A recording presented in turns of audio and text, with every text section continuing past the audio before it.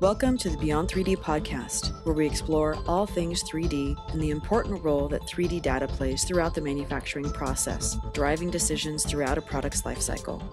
Here, we talk with industry analysts, business owners, developers, and industry influencers, and hear real stories that you can relate to and learn from, and know which trends and technologies apply to your business. So join us as we go beyond 3D.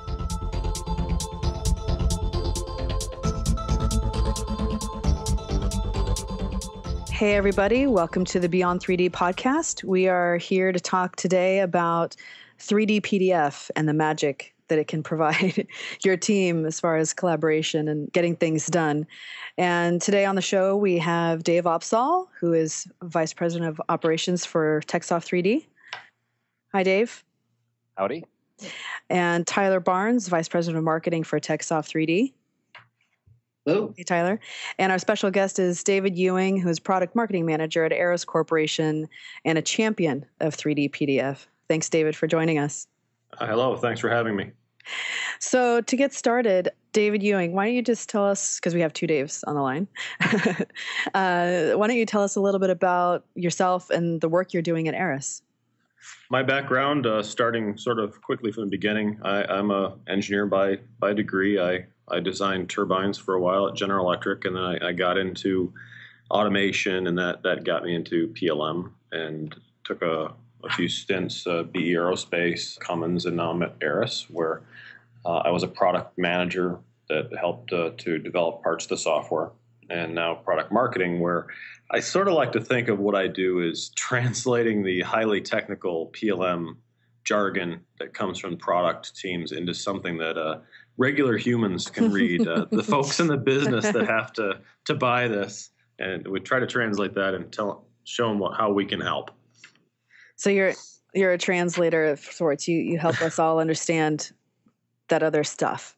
Yeah, I'm sort of the guy that sits on the fence between the technical and the non-technical, so I can speak both languages. Well, that's been an issue for a long, long time. So, when did you first start using 3D PDFs? And I know we have a story of a big project when you were at BE Aerospace and the team there. So, tell us a little about how that all got started.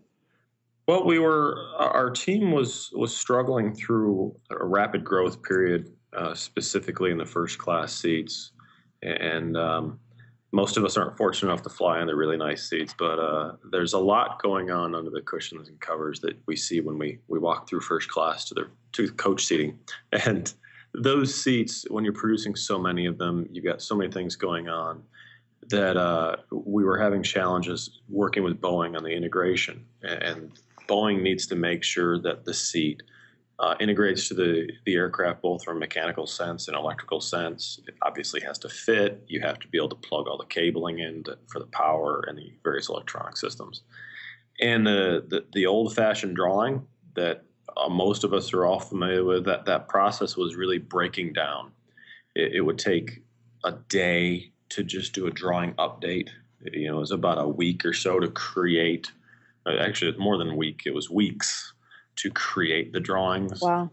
And these weren't manufacturing drawings either. These were the drawings that Boeing needed to get all the necessary views to make sure the seat was acceptable.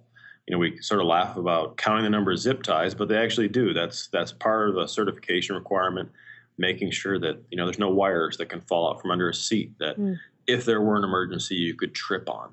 Those are all critical things from an FAA certification standpoint that Boeing's checking. So we really had to have our information together to help them out. So I'm curious, did you have to, why did you turn to 3D PDF, and did you have to do some convincing internally to get people on board, or how did that evolve? The transition was a little bit gradual. We'd heard about the technology.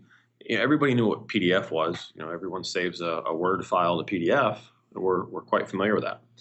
And this idea of, hey, we can put a 3D model in there was intriguing. And so we started exploring that with a couple of vendors and thought, hey, this works. At that point in time, the engineering team transferred the work to my team. And I had an engineering services team where we helped build tools, PLM tools, modeling, drawing tools to help the engineers be better, faster, cheaper. And we ran with it.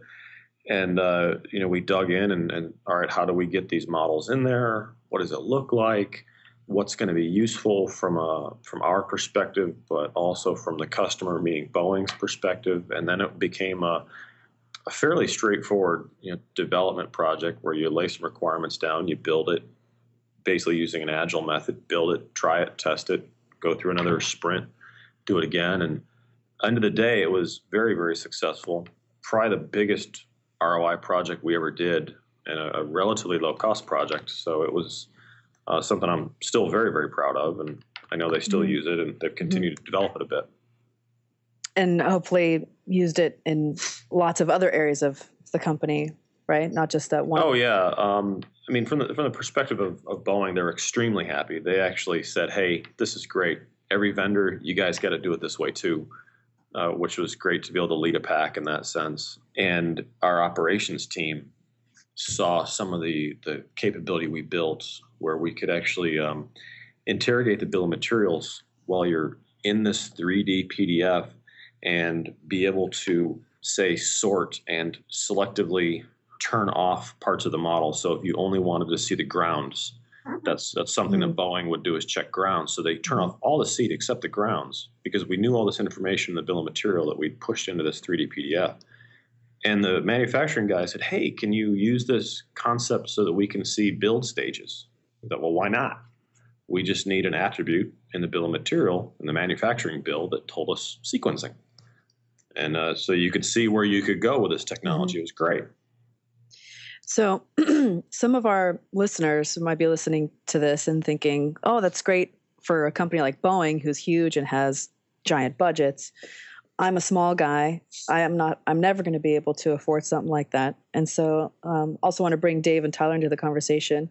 So when it comes to small and mid-size manufacturers or companies who have a need for this kind of technology, who are thinking, I would never be able to do this, what's your message to them? Like, because you did mention, Dave Ewing, that it was actually pretty low cost. So I think there's a misconception. Yeah, this had a very big customer in Boeing, but the spend was very, very low. And we also started with a relatively complex problem. This is something really, in my opinion, it's a home run project. That you're a small company, you make widgets that you supply to some other company.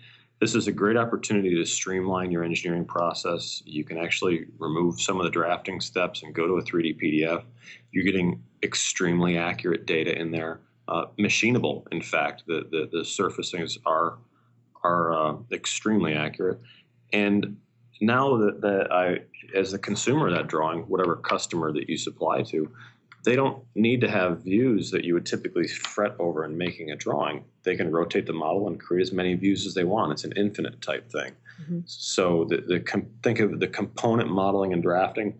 It's a perfect fit. It's a home run, and it's really a straightforward project. I don't like to use words easy and impossible, the absolutes, but it's just work. So Dave or Tyler, some of the conversations that you are having with TechSoft 3D customers who might be mid-size or small, what are those conversations like? Are you having to kind of convince them or educate them like, hey, this is a very accessible technology? This is Dave Upsall. I think Dave just pointed out a very common conversation that I find myself in a lot. And, it is really about how you explain to someone that there's a tremendous amount of benefit here at a relatively small amount of risk, something that's very accessible and reachable by virtually anyone in the organization. And you find a certain sense of disbelief when you talk to people. They kind of go, no, it's not possible. Too good to be true, right? Pretty much, yeah. It falls into that category. And I think that stories like the one that Dave is telling right now are the kind of thing that hopefully will help people realize that it isn't someone who's developing a software product that necessarily is telling them how that's really the case. It's people like Dave that have gone out, actually done this, and they've used it to tackle pretty significant problems. I mean, you think about the scope of what he's describing and the financial impact to a company like Boeing. If they can achieve that at a relatively small amount of risk, why can't you at a small company or a mid-sized operation? So I can resonate with that that conversation quite easily. Tyler, anything you wanted to add? Nothing particularly unique. I would echo that what Dave said. We see all types of companies being successful with 3D PDF, and I think it does come down a lot of times to an awareness. I had no idea my PDF could do that. That anyone who has Reader on their machine could actually view and interact with a 3D model. And we see companies of all sizes. So, one of our partners is SolidWorks, and they've added 3D PDF to their MVD module. That's a big company, but they sell to a lot of mid-sized manufacturers. And the reason they added that into SolidWorks MVD is because that's a technology that is, as has already been said, very accessible, very easy to integrate into your existing systems. And all of a sudden, a lot of people who otherwise wouldn't have had access to kind of the valuable data that's included in the 3D model, because that model is in engineering, now they have access to that, and that can inform the decisions they're making. So let's talk about some specific use cases, maybe. I know we've said that there are lots of applications, and collaboration is definitely something that comes into play. What would be, let's just name a couple of different use cases that might resonate with our listeners here. Well, I think one thing that we used when I was at BE is the ability to annotate that 3D PDF when we sent the PDF document to Boeing. And they did see things that they needed us to adjust. The old days, you take a red pen to the drawing and you would have printed out 50 pages and you take a red pen and mark it up. And with a 3D PDF, you're able to annotate that, and what actually happens is it actually snapshots the camera angle and view when it drops that annotation in. And so when that PDF is saved and sent back from Boeing to the BE office, that electrical team was able to see exactly what that engineer was seeing. So you get direct feedback. So the collaboration, albeit it's a send and receive markup, it's not real time. It gives you a lot more context of what that engineer was seeing when he's marking it up. So, and this, granted, this is a large assembly. This applies to the simplest of piece parts too. You're a situation where you're a provider to an OEM in automotive or aerospace or heavy machinery, anything like that, where you've got the parent customer marking things up and feeding back, I need it to integrate in this way. Great, you can see that, capture that context. And what would you say is the learning curve for something? So again, thinking about our listeners, and they might be loving what they're hearing, and to Dave's point, hey, this might be too good to be true, that what he hears from some customers. Another resistance might be, oh, but it sounds hard, and I don't know that I'd be able to do it. I'm not an engineer. What's the learning curve with multiple roles, right? Because I think one of the things we talk about is that, you don't have to know CAD. You don't have to be an engineer. You can annotate on a 3D PDF and not need, specific technical experience. So what would you say is a learning curve, or how would you talk about that with different roles? Would you like me to comment on that? You, or if, Dave or Tyler has examples of other customers they've talked to. I think just quickly, our experience was that it was extremely straightforward. Everyone was familiar with a PDF interface, using the Adobe Reader. You can use any reader. So from that aspect, PDF is ubiquitous. And the telling point was when you could take someone that hadn't seen it before, a chief engineer or someone like that is moderately technical, but they've been separated from CAD for years, and they can jump in and operate a designer view using a PDF. You've hit the mark. And you try to design something that fits the entire firm, that you don't need to have some complex set of instructions. And again, this is a home run. This is not something that's hard to digest. That mirrors my experience too, Angela. I think that part of the sort of low risk and high value part of the proposition is that, as Dave said at the beginning, you know what a PDF file is, and if you think about an organization beyond that, they know exactly how to manage those things. There's really nothing that you have to do in order to sort of streamline the adoption of this to whatever means somebody wants to use to actually manage these things once you have created them. So the chief engineer can pull them up out of his email if he wants to, or whatever system they use to manage their technical data, and just simply start to work. Angela, I think some of the good, you were talking about use cases, and we've talked about somewhat technical use cases so far, but where you really see this ease of adoption thing come through is when you have people who just aren't engineers interacting with the data. So, when it's something like assembly instructions, I mean, I've actually seen people use it to, show them how to assemble Legos. So for something as mundane as that, but having, the power of a 3D interactive model and just being able to click on it, walk through steps, see how things fit together. So when you take it outside of that manufacturing context and you start talking about things like work instructions, things like that, and you have people who aren't technical at all, that's where you can really see how powerful it is, because it's just a viewer, and if you know how to open up Acrobat and interact with content in Acrobat, it's just like doing that. No, I think that's a great point, because we're going back to talking about collaboration and how Dave Ewing sits on the fence between these groups. And it's not just two groups, right? There's multiple groups that are having to work together, and communication is always an issue. Understanding the different documents is always an issue. And then Dave Opsahl, your point about it being a very easy integration, because that's another resistance I think people have, like, oh God, another system that I have to implement. I'm going to have downtime, and my team's going to have to take time away from doing what they're doing. And it sounds like that's really not the case, or if there is some downtime, it might be a couple hours, not a couple weeks. One thing that might be an interesting illustration of that is we haven't asked Dave about Aras PLM and their use of 3D PDF and what he's hearing from his customers. But, PLM stretching outside of engineering and manufacturing to touch all the other groups that are involved with the development of a new product and managing that product's life cycle. I'd be interested in hearing Dave talk a little bit about that. Sure. Well, we believe in the idea of PDF as a delivery vehicle, I say PDF in general for both a 2D document, like you might think of a Word doc, and also for 3D for a drawing or a model.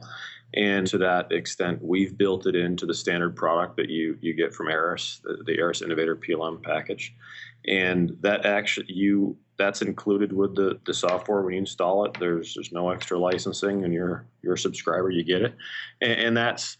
If you put a document in there, and one of the things we have is on the front end, you're making documents, a requirement document or proposals from a marketing team or something like that. So you're using the Office suite. Our Office connector enables this PDF conversion. So as you're done creating your Word file or your PowerPoint or Excel, and you save that into the Innovator, into Aras Innovator, the PDF is automatically generated, and it's automatically put in the item. You don't have to think about it. We do it for you. The same applies to the guy that's doing the modeling. So that heavy CAD guy, he's over there cranking away, and he hits save to go home for the day. It's automatically pushes the model back in and creates a 3D PDF of that model. So now I've got this ubiquitous capability of viewing, and we've built a viewer in on top of Aras so that no matter what type of user you've got, the marketing guy that's comfortable in Word, but hey, I'm not sure what this thing looks like. Well, no problem. He can go and open the part from the bill of material and see the 3D PDF of that part or that assembly, whatever the product is. And it's the same viewing capability, completely comfortable, able to move throughout the suite of tools. And we even go as far as with our new capabilities with technical documentation to publish to PDF. So it's something we use across the board. And so what has been the with some of your customers that are using this solution, what's been the time to, okay, we tell them about the solution, they see it, they adopt it, and then they're using it? What's that whole timeline like? Or if it's not that simple, No, it really is. Because, engineers, we talk about the business of engineering here, that it's more than just making 3D models and some drawings. There's a lot more going on to profitably make a product that hits the market specs and keeps your business going. And so that means you're generating documents, and whether it's the chief engineer writing reports or a certification engineer writing a report or what have you, our customers are able to, once they subscribe, they use the Office connector, it becomes second nature. Mm-hmm. They're used to using Word. They can start Word. There's an Aras toolbar. They don't have to enter Aras first. They enter Office. They're comfortable. So we didn't have, and that's a case where we didn't have to change their own workflow, how they come in the morning and do their work. And I think that's one thing that helps along the way too. Whenever you're developing a solution, is to try to not disrupt the workflow as much as possible. The biggest thing that we get the biggest feedback is, well, taking a quick step back, we sort of think that when we really do our job right building PLM, we sort of blend into the background. You don't have to think about us. You're able to execute what you have to do. And we see that with the Office connector and the PDF capability. We sort of blend into the background. People don't have to think anymore. It's second nature. We're used to using the Office suite. Now take that a step further, where I can go into the PLM suite and I can see the viewable file, that PDF through our viewer, whether it's a 2D document, PowerPoint, what have you, specification document, or a 3D CAD model that's been converted. Now I can go in and use our markup tools to go in and mark it up. So if you think of you made a point about assembly instructions. So if the guy on the shop floor says, hey, this doesn't fit, he's able to open that PDF, mark it up, generate a problem report, and that markup travels with the item. It doesn't revise the item, but it actually travels with it. So now everybody in the organization can see it. Instead of just having a problem report, we see it. We see the problem. You can even snap a picture and mark it up if you needed to. And that capability now increases the value of the tool set, but by increasing the efficiency of the people that are doing the work. Well, it sounds like everybody that's listening should go try it if they haven't tried it already. No, we like to amazing. think so. Yeah. So we're coming on our time here. So I'll just ask Dave and Tyler for some final thoughts, and then we're going to get our challenge for our listeners from Dave Ewing. So Dave or Tyler, any final thoughts you want to share before we wrap up? I think we've kind of hit on major points that, this is a piece of technology that has a lot of potential for people in companies of all sizes. You don't have to be a Boeing. You don't have to be, thinking about an enterprise class solution to figure out how you can make this benefit your organization. Right. And they need to give it a try. Agreed. Yeah. I think that's one thing. We talked a lot about documentation and drawings today, but really you can think of a whole lot of different applications of this technology, and you don't need to be a major enterprise to use it. It's something that you can download, try out for yourself, and really as you show people this technology, they go, wow, I can think of about 10 places in my organization where this would be really effective, because you can make this engineering data available in all sorts of different formats, whether that's assembly, disassembly, maintenance, repair, operations, or just a brochure. Just being able to bring something to life in 3D is extremely valuable. So check it out. And Dave, I think your challenge is going to be similar, but what's your final word and our challenge for our listeners today? Well, I've always thought if you put a smart team together, they'll come up with some great ideas that they can take a look at what you do. And so my challenge would be, pick a couple folks in your organization to take a look at where some opportunities might be, and go adopt something and drop some money on it. It takes a little bit of investment to make this happen, whether it be starting with a simple drawing or some type of documentation. But the biggest bang is really getting that 3D in there. So I would say your simple piece part drawings, go do it. This is not hard. It's not necessarily easy. You've got to work through it. This fits right into any PLM system. Granted, Aras has it built right in, because day one we bet on it, says this is the right way to go. But hey, look, our brethren in the PLM industry, they support it also. You don't have to be on Aras. Siemens supports it. Go off and do it. Pick a project, go do it. I would highly suggest an agile methodology so that you can, start small, get some quick wins, and iterate on it and keep refining it until you get to something. You say, hey, we're done. And then you've generated this win and energy and a better business process. And that energy, now you can run with that. Now you've got a whole bunch of people saying, now they're pulling on the rope. Hey, I've seen this work. Now can we do X, Y, and Z? That's powerful, because now you've got people all bought in across the organization, and that's huge. So go do it. To take a tagline from Nike, just do it. That's right. Excellent. Well, thank you, everybody, for your participation today. If our listeners are not convinced to at least look at 3D PDF and take a spin, I'm not sure what else would convince them to do so. So you heard it here, everybody. Go do it. Go try it. There's free trials, so it's not going to cost you anything. Just Google free trial 3D PDF, and I'm sure we'll have lots of links that come up. And of course, we will include some specific links in our show notes for you to direct you in the right location. And with that, thanks everybody for listening. Please be sure to subscribe to the Beyond 3D podcast on SoundCloud and on iTunes. Leave us a review and share with all your colleagues, friends, and family, and get them listening as well. And until next time, thanks everybody. Have a great day. Thank you. Thanks, Angela. Thank you for joining us on the Beyond 3D podcast, hosted by TechSoft 3D.